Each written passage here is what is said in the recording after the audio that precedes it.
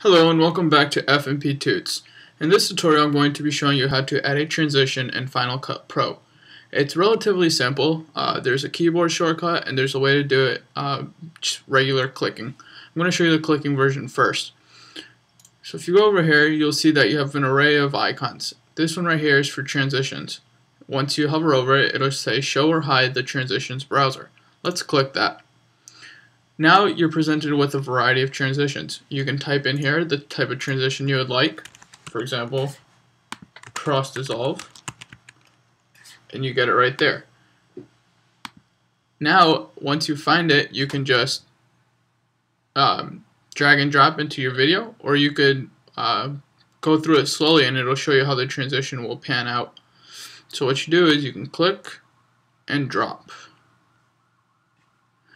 Sometimes it'll say that you're going to have to overlap it. If that's not a problem, go ahead and hit create transition. There it is. If you select here, press play, you will see your video transition into your next video. Right, just like that. To change the duration of your clip, you can select it, right click it and click change duration. Then simply go ahead and type in a number. So say you want it to go for 230 frames, and then hit enter. Press the space bar and you will see that it lasts for a little bit longer.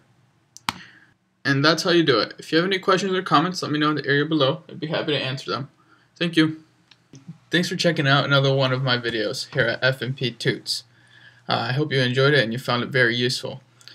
The main mission here at FMPtoots is to simply share the knowledge of Revit, SketchUp, iMovie, and other software out there that people might just have simple questions with, or have a bit more complicated of a question.